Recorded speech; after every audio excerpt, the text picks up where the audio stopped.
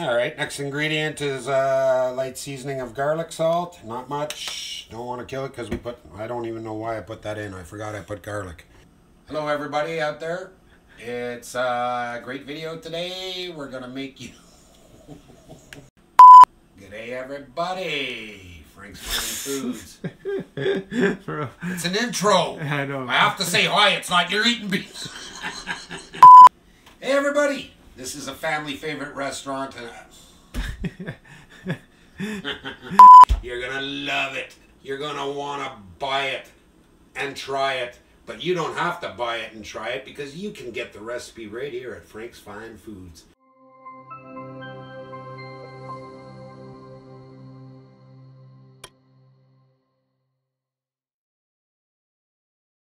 Today I'm going to make a fantastic family favorite.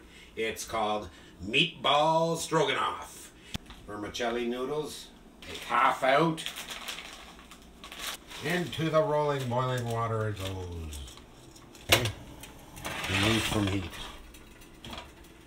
I'm going to give you the ingredients first. I'll have a picture. This is a kind of recipe actually that requires a little bit of prep and a little bit of work to get it all put together, but in the end it's worth it.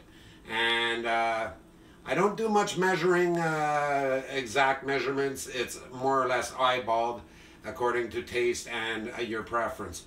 Okay, for this recipe we have quite a few little ingredients to put together to make one.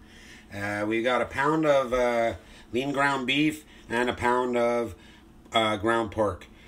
We're going to need to make our meatballs with that. In that we're going to put Dijon mustard, we're going to put barbecue sauce, any flavor will do, a little bit of soy sauce, this is gluten-free, Worcestershire sauce, some minced garlic, some Parmesan cheese, Italian seasoning, salt.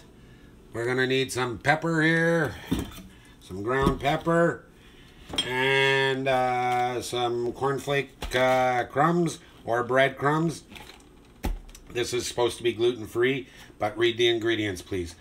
I'm going to make the meatballs with all these items. Also, we're going to throw in some onions and some egg and blend that all together. Don't overmix it, okay? And then we're going to roll our meatballs and roll them in a light flour dusting. And then fry them up in a frying pan and brown them. And we'll continue from there to make the sauce. The sauce is going to consist of 1 can of Campbell's mushroom soup, some beef broth, some mushrooms, some wine that I have on hand. Any wine will do, whatever your favorite wine is. You can just throw a bit in there for flavoring, and that's also optional. And some sour cream. So let me do some prep here and we'll get it all together, and I'll show you quickly how the spicing and all that goes once I've got the meatballs and onions and all that mixed up. So the diced onions go into the ground beef and pork mixture. So we've got our ground beef, we've got our ground pork, and we've got 1 large onion diced nice and small like that. Okay, we're going to add an egg. Alright, take our Dijon mustard, give it a shake. Like I said, nothing gets measured in this recipe. It's just basically eyeballing it. Okay, Dijon mustard. Just a little squirt or two. There you go. That's all you need. Just a little bit for flavoring. You can also use ketchup if you don't have barbecue sauce. Just a bit. Next we have a little bit of soy sauce. Not much. Just a taster of it, you know. A tablespoon, teaspoon, tablespoon, something like that. Same thing with the Lee and Perrins or Worcestershire. Just a couple splashes of that. Let's throw a healthy teaspoon of garlic in there. That's a big chunk. There we go, a healthy teaspoon.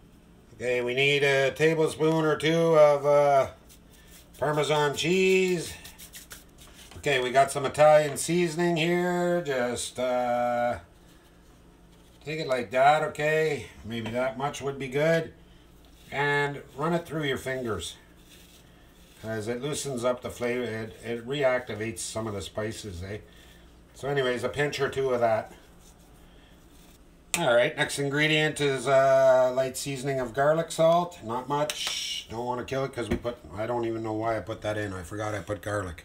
Okay, I'm going to throw one more egg in this because my eggs are kind of small for some reason. I thought they were large, but I think they're small or medium maybe. So there's 2 eggs in that case. Alright. Add some cornflake crumbs. We'll try that for now. All this gets mixed together, and then you try your consistency for meatballs. If it needs more breadcrumbs, put more. You want them to be able to roll up and stay firm. Not firm, but, you know, not falling apart. Okay, so I'm going to get my hands messy here, and we'll get back to you in a second. Okay, so this is mixed up. As you can see, it still looks a little bit moist. The more you play with that meat, the more the fat fibers in the pork are going to end up softening up, and it's going to eventually get even more firm. But you don't want to overkill the mixing process, so in this case I'm going to add a bit more breadcrumbs. Just another light dusting here, and add that in. And this should make it dry enough that the meatballs will stay together without having to destroy the meat and making it too tough when baked. The more you mix it, the harder the meatballs are going to end up being to chew into. So, because this is your main source of protein, basically we're going to roll a meatball that is about that size.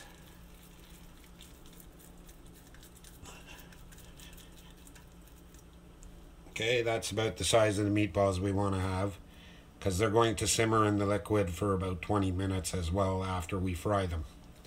Alright, what we have here now is our meatballs that we've rolled up, and I've decided only to use half the meat mixture, and I've got a surprise for you today. What are you going to do with the rest of the meat? We're going to roll it into a meatloaf. You've got a nice Italian style meatloaf here ready to go in the oven. I've preheated my oven to 350 degrees. I'm going to throw it in, and you can use that for school snack, lunch sandwiches, whatever you want to do. Maybe tomorrow night's dinner as well. That'll cook for roughly 45 minutes to an hour. You can use a thermometer, make sure when it's inserted you're hitting at least 165, 170 degrees, and it's ready. Or cut it in half and just see what it looks like in the middle, if it's done enough or not. Anyhow, you could also put a can of tomato soup on top of that 3/4 of the way through the cooking process, and that'll make a nice gravy for you as well. The meatballs have been rolled in the flour after I rolled them, and now we're going to add some olive oil to the pot that I've been warming up right now. Just a bit of olive oil. I also put a bit of canola oil because it has a higher heating temperature. And now we're going to throw the meatballs in there, and we're going to brown them all around. Gently slide those babies in.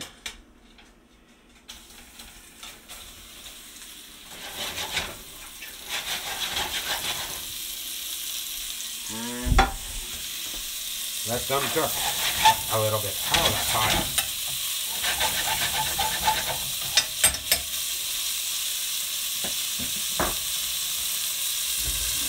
At this point, we're going to remove the meatballs. With the pan drippings that are at the bottom, I'm going to add the flour. That was the leftover flour from coating the meatballs.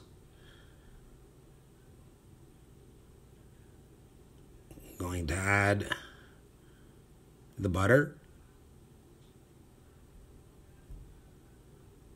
Stir it until it becomes like a paste and a slow boil type of thing. This is called roux. It's going to thicken up the sauce. We're going to add the beef broth at that stage.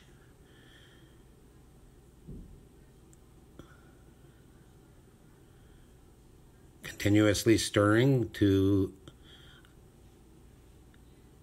blend all the flour, and at that stage you can add the wine,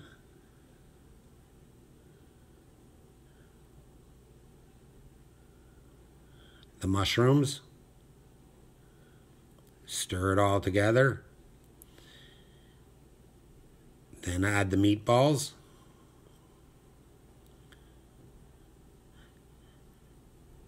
okay, so you've got your meatballs, your mushrooms, and your sauce going here. You're going to bring it to a simmer, and you're going to cover it and let it go for about 20-25 minutes.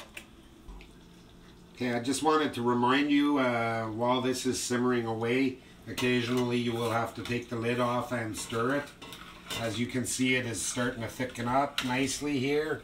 You have a nice gravy going, and the meatballs, of course, are being cooked all the way through. And at the last stage, we're going to add about a 1/4 cup to 1/2 cup of sour cream, but we don't want that to be boiling at that stage. We just want to add it at the very last couple seconds and blend the flavors. And then we'll throw some of our noodles in and mix it all up, and it should be ready to serve. Okay, so this has been cooking for 20 minutes, simmering with the lid on, stirred occasionally. Take the lid off. Let's put 1, 2, 3 good dollops of sour cream. A little bit more, 4.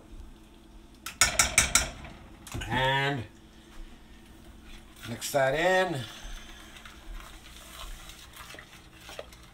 Doesn't that look tasty?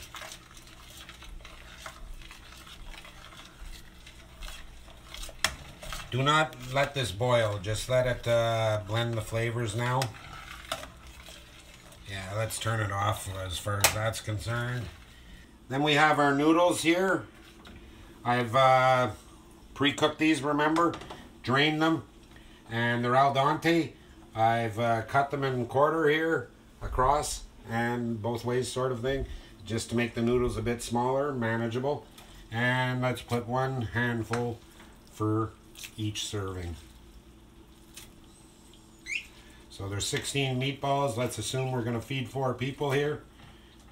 So I'll put 5 handfuls. We don't need all that noodles because that'll be too much. Okay, so we're going to blend this all together. We've turned the heat off.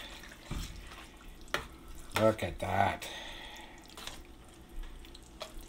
We're going to let that soak up all the flavors. Put the lid on it and let it sit for about 5 minutes. Season to taste with salt and pepper and serve. 4 meatballs to a plate is good for 4 servings, and 3 meatballs to a plate will serve 5. Look at that, eh?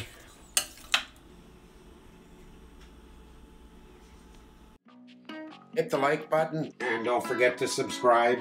Turn your notifications on for future videos. Thank you.